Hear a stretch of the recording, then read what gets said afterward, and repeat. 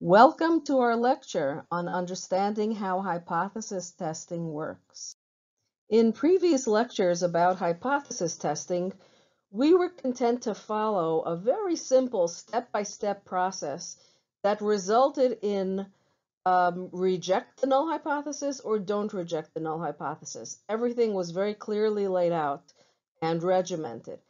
In this lecture, what we're trying to do is help you to understand exactly what you're doing when you test the hypothesis and what it means if you manage to reject it, and what it means if you don't.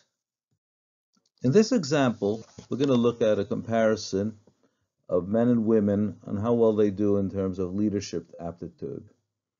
As you can see from the example, the mean for women was 83.7. This is on a scale that goes from 0 to 100. The mean for the men was 74.3. Now, of course, we didn't look at all the women and the men in the world. We took a sample of 64 women and 54 men, and as you'll see in a moment, the difference is 9.4 points. We want to know, is this 9.4 difference significant, or is it just chance difference? As you can see, we end up with a z-value of 2.97. Okay, now the z is a distribution. We need that to get a probability. So our computed z-value of 2.97, if we're testing at the 0.5 level, it's a two-tailed test, you need to be greater than 1.96 on the positive side, or less than minus 1.96 on the left tail to reject. Anything between plus 1.96 and minus 1.96, we don't reject. In quotes, we accept. Okay, here we got 2.97, which is clearly more than 1.96. So we say we reject HO at a probability of 0.5. In other words, we have found that men and women are different with regard to leadership aptitude. Okay, let me talk about a straw man, because the null hypothesis is generally a straw man. What is a straw man? We set it up because we're trying to knock it down. We're actually saying, let's pretend that there's no difference between the two groups, in this case, men and women. They're exactly the same. Okay, now we say, let's look at the sample evidence. Is this the kind of sample evidence we should see if there indeed is no difference? So if men and women are exactly the same in leadership ability, should we find a 9.4 difference in the two samples? That's what we found. We found a 9.4 difference. Is that what we expect if there's really no difference? Now, clearly, if we said no difference, we found a difference of, let's say, a quarter of a point. We'd all know right away that we can't reject HO. But here we found the difference of 9.4 points, and that's what we're trying to see. So we start off with a straw man, the null hypothesis. We're pretending right now there's no difference between men and women. Now, is this the sample evidence we should be seeing?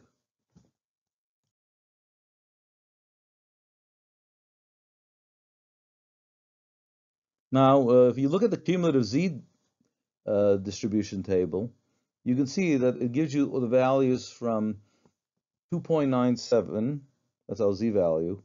We go to infinity, because we're not only looking at the difference of 9.4 in our sample, what about more than 9.4? So we're actually looking at differences that are more than 9.4, like 10.4, 15.4, 20.4, 30, 50.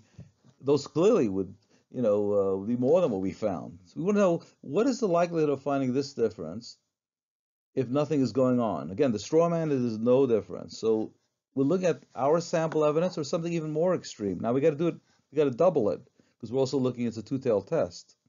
So we're going to look at that probability. Essentially, what we find is that there's only 3 chances in 1,000. If there's actually no difference between men and women, getting a difference of 9.4 or greater, again, we're doing it as a two-tailed test, so we're looking at minus 9.4 and less, too. But a difference of an absolute value of 9.4 or greater has only 3 chances in 1,000 of happening if men and women are indeed the same.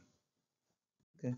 So essentially what we're finding is this is not what should be happening. The sample evidence should not be happening if the straw man is true, that men and women are the same, that the two groups are the same.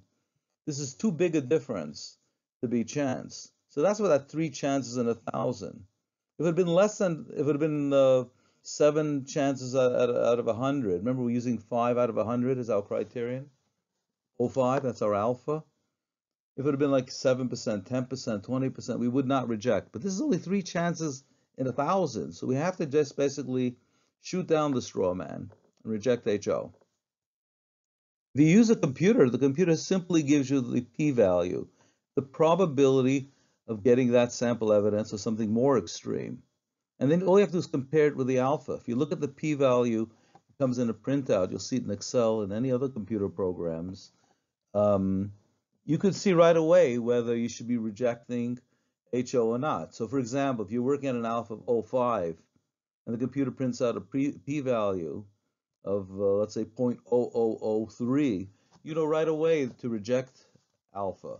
It's telling you the likelihood of getting the sample evidence or something more extreme, if the two groups are the same, is very unlikely. This is not what should be happening. That's why we reject HO. So again, if the p-value is less than alpha, so again, if alpha is 0.5 and you get something less than 0.5, let's say 0.00002, you're going to reject alpha. The only way to learn statistics is just to do lots and lots of problems. And again, you'll see the methodology is always the same. It's a certain method that we use over and over again. So just keep doing problems. You'll learn this very well, and you'll understand a very important concept. And this is the basic concept you're learning in the inference part of the course. When you take a sample, there has to be some kind of margin of error, the sampling error. Just remember that your sample statistic, let's say the X bar, is not mu. It's an estimate of mu.